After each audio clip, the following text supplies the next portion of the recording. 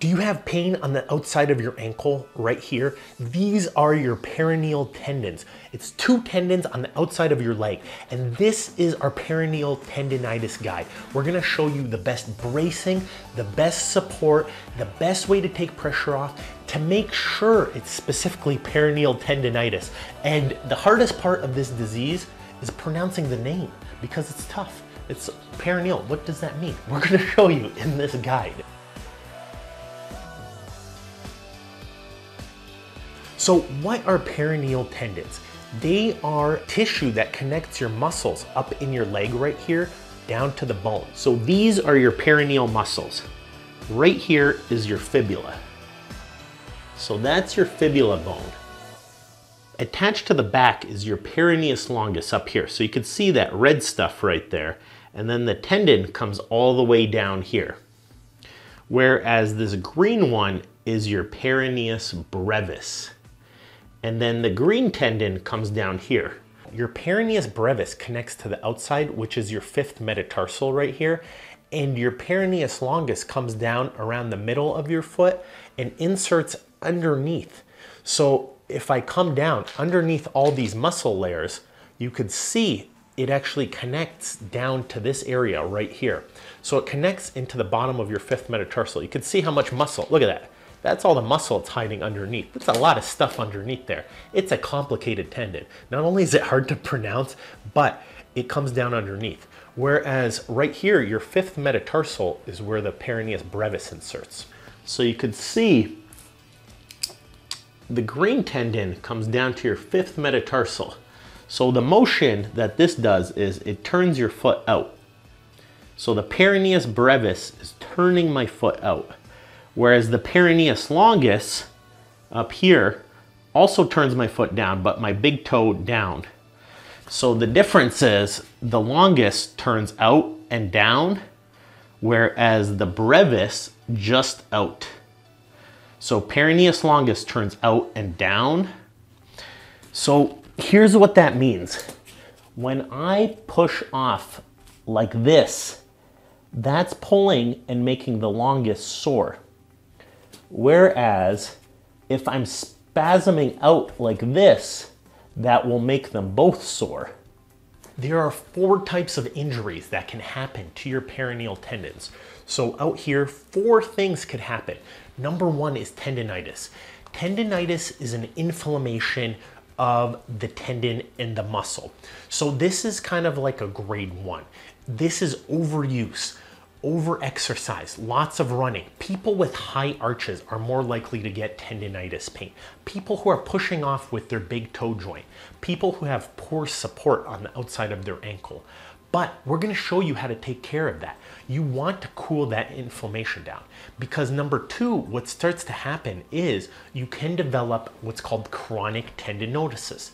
This is as 2, 3, 4, 5, 6 months go by, you start to have chronic pain. And like Laffy Taffy, your tendon starts to stretch and tear on the outside of your legs.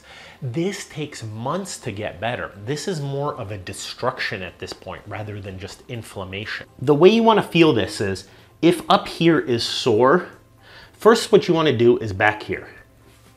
If this area is sore, then you probably have a peroneal tendon problem. But if up here is sore, you have a peroneus longus problem. If down here is sore, you have a peroneus brevis problem. If you can't turn out, so if I hold this and I can't turn out, that means it could be both of them.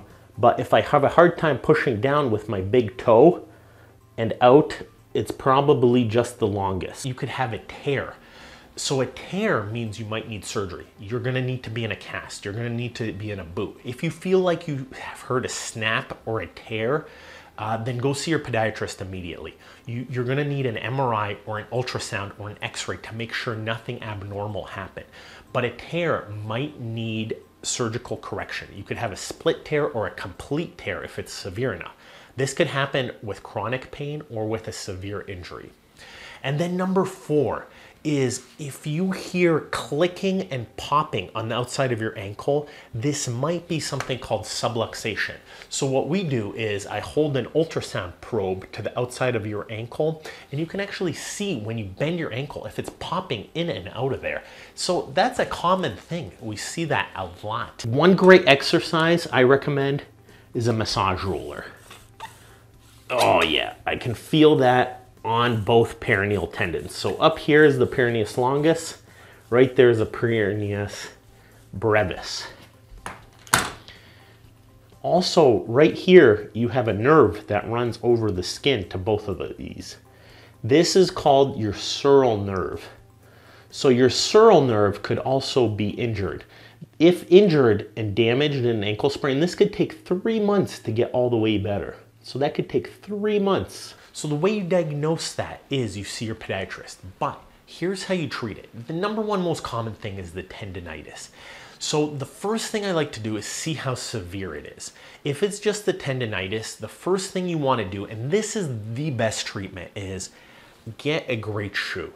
So below in the show notes, we link to our favorite shoes, but great brands like Brooks, Saucony, Asics, New Balance, supportive shoes. So the way to fix that is a great orthotic. So you can see right here, my foot can't twist in or out quite as much with the arch. So it doesn't twist one way or another, whereas without the insert, I can really twist a whole lot more easily. So if I put that there, it's a pretty easy twist. So you can see a great orthotic right here. This is an old one, but it's a good one. So you can see right here, when your shoe sits in it, the arch is very well supported. And what happens is, when you look at the back, it can't really tilt inside that orthotic. What that does is, it's hard to put a specific number on it, but the orthotic stops those muscles from having work as hard. And what happens is you're not getting as much hypermobility. The muscles aren't getting as sore. I can speak from personal experience because without my orthotics, I have crippling pain after like a 12 to 16 hour workday.